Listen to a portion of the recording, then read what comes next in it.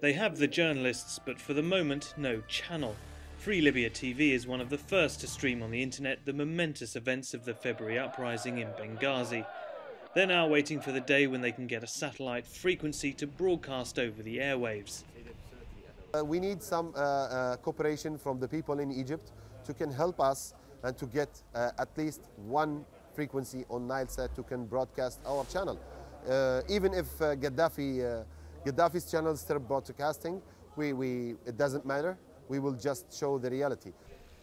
The east of Libya knows that having their own channel is vital in combating the propaganda broadcast on state television by Muammar Gaddafi and his regime. Since the start of the February revolution in Benghazi, newspapers, banners and graffiti have sprung up all over town, revelling in a newfound freedom of expression.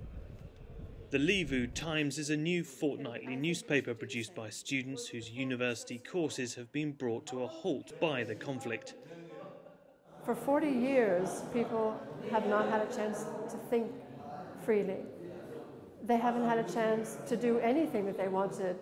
We were afraid to say anything about the government. So now we do have the freedom.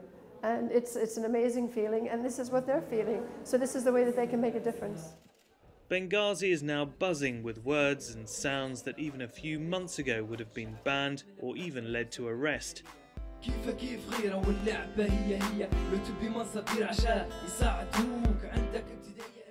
بعد الثورة يعني جت الحرية وقعدنا يعني نحكوا بكل الحرية، نحكوا على السياسيين ونحكوا على النظام، البنية التحتية، على الإنسان السياسي ضق بالحق، يعني ما عجبهمش كلمة الحق وسجن على سب الكلام الحق اللي طالع وشاف الظلم في بلاده وتعاقب على سبه. With almost nothing off limits, the east of Libya is busy building its media landscape from scratch, but is soon hoping to be able to fully enter the fray in Libya's war of words.